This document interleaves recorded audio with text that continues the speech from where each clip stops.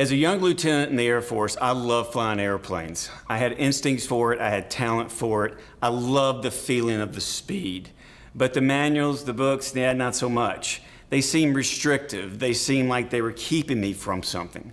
An instructor pilot called me out on that one day. He says, you know, your problem is, Russ, you do see these manuals as being restrictive, but you've not stopped to consider one thing. These manuals are written by the people that designed this airplane, that made this airplane, that own this airplane. They were written to give you the full information possible so that you could fly this plane to the limits of its ability. That changed my flying career.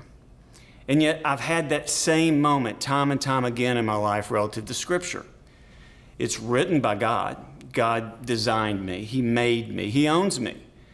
But yet I still ask myself this question. Is Scripture a bunch of details meant to weigh me down and restrict me? Or is it detail that is meant to inform my talent so I can live my life to the fullest extent possible? It's in the tension of these questions where faith is born, it is defined, and it is developed. I look forward to spending time with you to discuss how this faith can modify our view of Scripture from something that weighs us down and restricts us to something that opens up life to its fullest possibilities. Please join me for Porch Night, May 17th.